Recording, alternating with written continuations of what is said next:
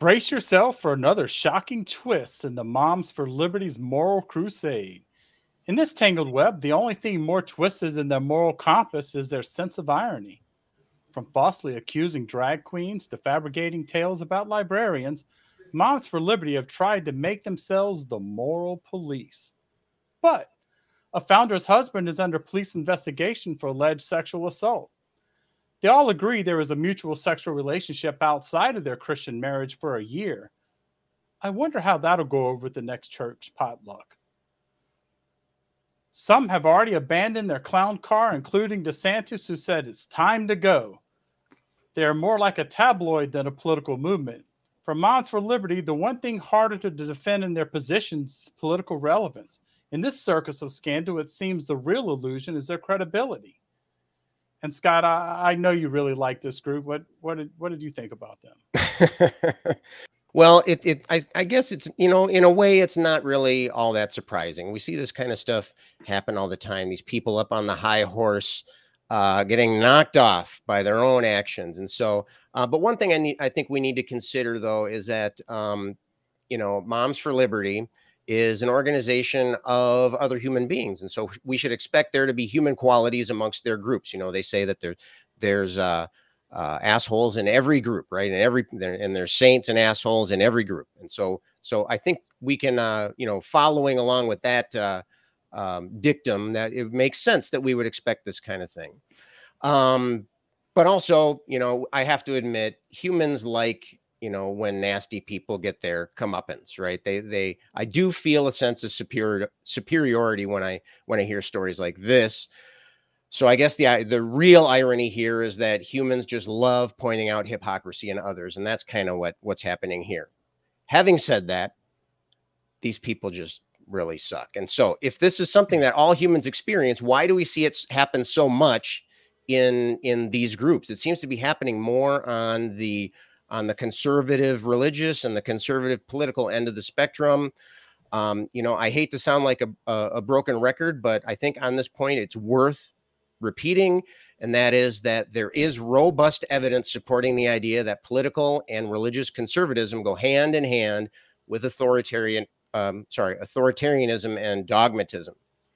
And so we're talking about ideologies that value things like loyalty and purity, and they're repulsed by anything that they think is impure. And it boils down to shame. So this is a result of shame.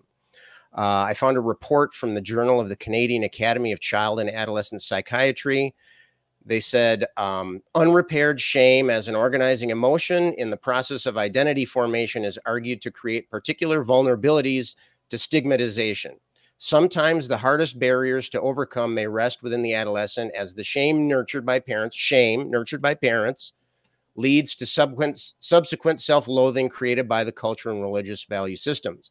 Negative feelings about oneself can be internalized and result in shame, denial, self-harm, and hatred and abuse of others. And so I think that's what's happening here. The emotional immaturity of adolescents may lend itself to them choosing self-hatred and anger as coping mechanisms. Okay, so there's shame happening when these people are young. They get older, they see these qualities in themselves that leads them to self-loathing. And then, of course, they can turn the dissonance that come up as a result of that self-loathing causes them to turn that hate outward. One little, another quote here, for all that self-hatred, as I said, can lead straight into the hatred of others. This is from Psychiatric Times by Dr. H. Stephen Moffat. He says, for such a common and destructive feeling, hate has been understudied by psychology and psychiatry. Freud, though, did posit a psychological mechanism for hate, that being projection, right? So we're going to be talking about projection in this one. In projection, perceived personal badness is psychologically transferred upon to others. In other words, for hatred, we can consciously or unconsciously dislike things within ourselves and want to disown them. I'm not terrible, you are, that kind of thing. So now where that hatred goes depends on individual and group relationships. This last sentence I thought was very important here. Cultish ways of controlling and distorting thinking can intensify the hatred. So my point here is that we shouldn't be all that surprised that These types of stories of hypocrisy show up so often because it's baked right into their ideology. Eli, what's your take on it? Yeah, I think you said a lot of things that just better than the way I could have said it. I wasn't familiar a lot with a lot of the things the Mothers for Liberty were doing, so I kind of I looked on their website. I've heard about them on this show, of course, before and in other things, but I looked at their website, found out about the M4L Foundation. I'm like, okay, what do they do? Like, they're doing some charity. That's cool. They donate books to school libraries. And this distracts from the point a little bit. But I'm like, okay, like, what kind of books do they donate? This one is called An Elephant is Not a Bird. Oh, this must be about how evolution is not real. That's cute. Oh, no, wait. This is about how dressing like a different species doesn't mean that now you can fly. That's gross. So that's the liberty that they're concerned with, is the liberty to marginalize groups of people because they don't exist the way that you expect that they should, not the liberty to exist the way that you would like to. So, and it does, I really, like I said at first, you said a lot of things that I would have said just better, because I do think it is this psychological projection where they have this shame about their own, like humans have sexual desires. Humans are sexual beings, and they have this shame about their own desires, and they project out onto others. And possibly because of that shame nurtured by parents, that even adults that I know now that have kind of shameful attitudes towards sex, just because that's what they were taught to believe about it. And they don't really ever take the time to realize, like, no, that's just like kind of a natural thing. So like, if this was just a story about threesomes, like, there's no story, because that's not a thing that matters. But these conservative groups that love to claim moral superiority, whether that be sexual morality or whatever it may be, they almost always have this hidden side that they're just trying to cover up. They're trying to shine the spotlight away from them, because if I can get everybody looking at everyone else, nobody is going to look at me and see what I'm doing, because I'm embarrassed and I'm ashamed of what I'm doing. And that, I think, is the crux of it. And the really horrible thing about it is because these people are ashamed of things they have no reason to be ashamed of. And for that reason, they're going on to project hate and shame and vitriol onto others just for existing the way they like to exist. And, as you mentioned in the opener, I'm sure the Zieglers would have you believe that, sex is between a married man and a married woman, but that, of course, didn't stop them from inviting a third on more than one occasion into their marriage, which, again, like, that's not an issue. That's their choice, and the choice of that, third person, as long as they're a consenting adult. There's no reason any of us need to care about that. It's, of course, the story here. The issue is when there were not consenting adults, and it's interesting to see. I'm glad to actually see that there are some consequences for not just the Zieglers, but Mothers for Liberty as well. On December 5th, I believe it was NBC News posted that there was a Pennsylvania chapter of Mothers for Liberty that was chaired by Clarissa Page, and they're disaffiliating from Mothers for Liberty as a result of the foundation's response to these allegations against Christian Ziegler. And it's interesting to see that not only are they losing the support from outside, they're falling apart from inside as well. And Infidel, you've called them the gift that keeps on giving, like on the show before, but I think they're on their way out. I think they're about to stop giving, because it just seems like they're kind of losing all of their traction and their support. Yeah, I mean, I don't really have much more on that. Phoebe, what do you think? Well, it feels like the Republican Party have been searching desperately for a replacement for the NRA, the National Rifle Association. The National Rifle Association fell flat. It ran out of money. It did really bad here. They've been desperate to find some organization that will slide in and take the place that the NRA used to take. Mums for Liberty came along and they went, yes, anti-LGBT, anti-trans candidates and elections. That's how you win. That's how you win. Oh, 2023 midterms. I think What an your absolute- description is overly generous, Phoebe. Absolute. What an horrific night they had. Across America, the overwhelming number of Mums for Liberty candidates failed to get elected or lost re-election. And the number one thing that voters said was, we just want people on school boards who will focus on educating children. Nothing else. Not Such this, a radical agenda. I Jeez. mean, blimey.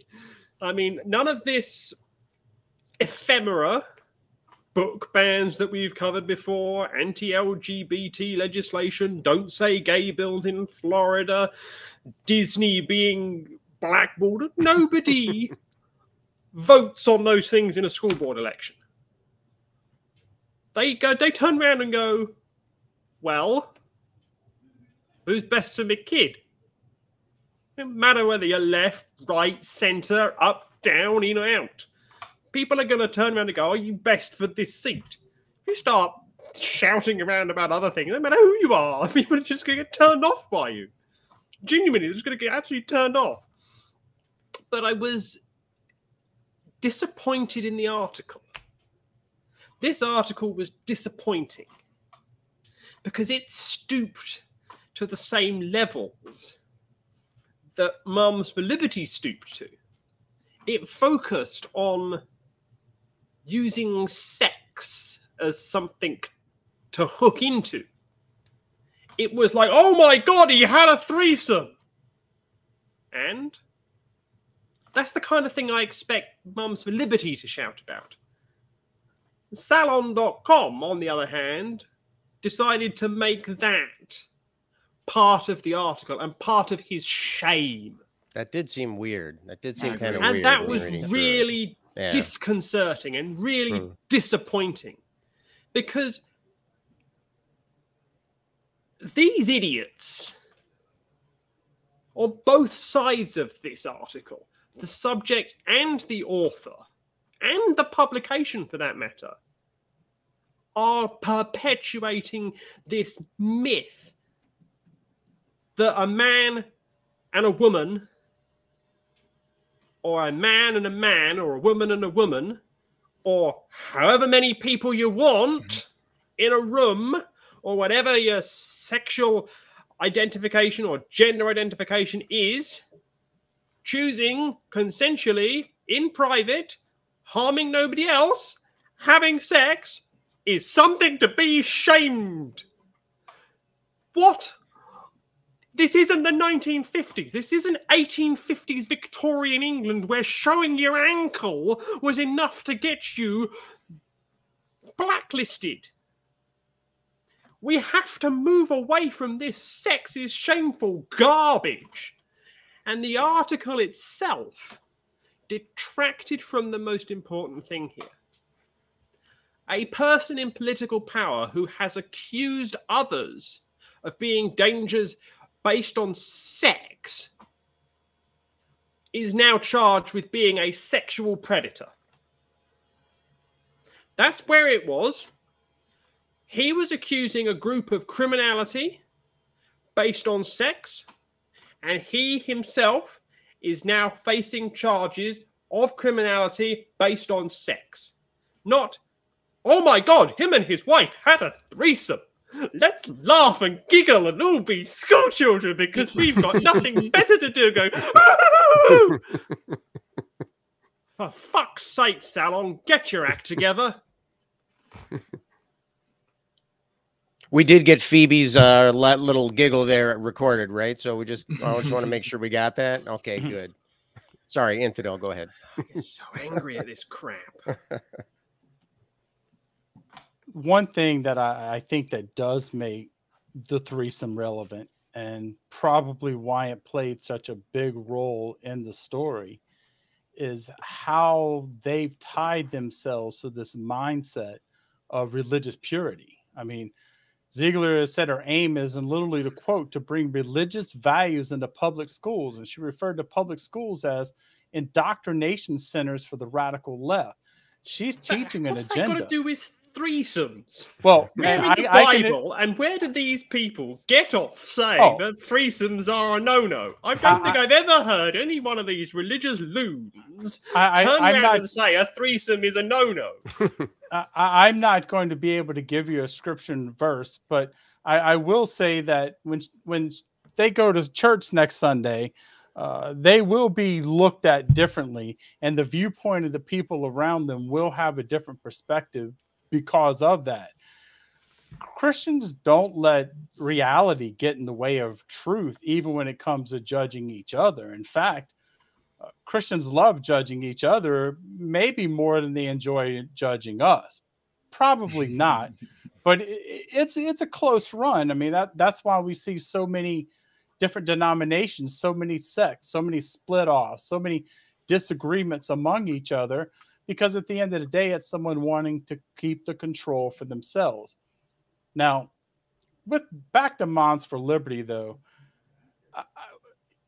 Phoebe, you mentioned they're absolutely getting hammered in the last elections. 2023 midterm elections, they didn't even want to talk. Slated. They did. They got absolutely destroyed.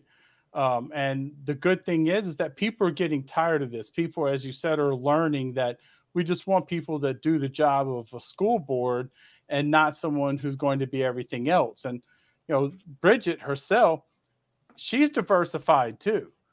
She's also part of DeSantis's board against Disney and his anti-LGBTQ fight against Disney that he riled up and keeps losing. She's part of that as well. So when it comes down to it, this is a couple who are tied in to a variety of organizations very close to the whole DeSantis camp. You know, I've got to say that you know, we see these groups screaming, "Save the kids" from the rooftop, but as you said, we see the same things. This projection is working thin. And I do think it's lost its luster. And I think that we are going to see them die a slow and painful death, or at least I hope a slow and agonizing for every moment. But on the bright side, Scott? On the bright side, there's a hot off the presses news addition to this story just today.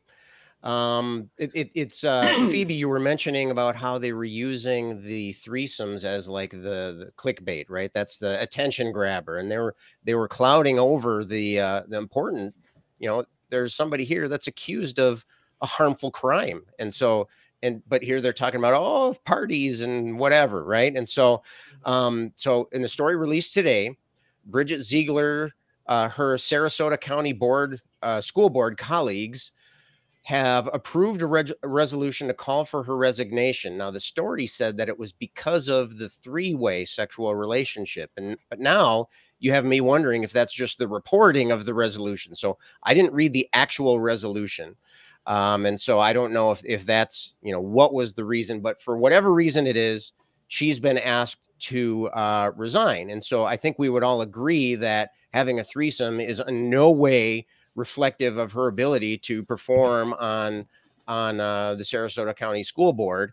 However, I don't think any of us would shed too many tears if she was, you know, given the old heave ho. So my question, and we just got a minute or so left here. My quick question for the panel is, if she were removed because of this, do the ends justify the means?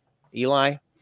That's really close. I think I would prefer that she be removed for a legitimate reason, right? For something that actually is wrong. I wouldn't want to be like, oh, well. Right, but will you take it? Would you take it? I might. Yeah, I think it's, you know, count your blessings. Right, right. Phoebe, what do you think? Ends justify the means here? No. It's democracy being undermined. This is why I believe in recall elections. It's 22 caliber actions in a 357 Magnum world here. Oof. Beat that. Follow that one, infidel. Well, I won't even try. I'm still waiting for the slow death, so maybe a pellet gun.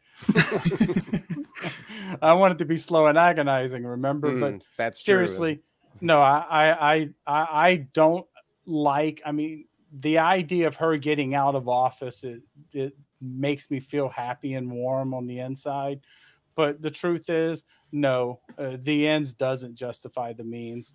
And as much as I might find personal satisfaction, I would hate to see that as a reason for her to go. Yeah. I'd rather her stand there and look like a fool and as an example of a liar, and let her stay in the public eye so we can point and say that's what a person who says one thing and does another does. So no, please, Bridget, stay. By all means, don't resign. Fight it, stick around, and we'll laugh all the way to the end. Well, at least I will. Scott? Are you advocating a Rod Blago situation in Illinois where he stayed to the bitter end and must be impeached by a majority of the Illinois Senate? Are you advocating that kind of democracy?